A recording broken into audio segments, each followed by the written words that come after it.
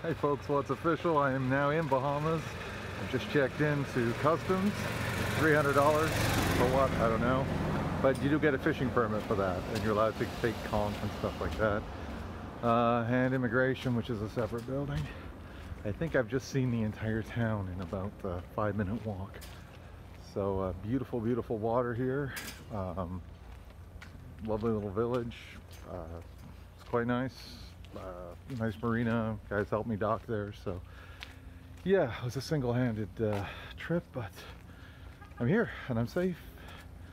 And yeah, now don't know where to go next. Talk to you later. Bye bye.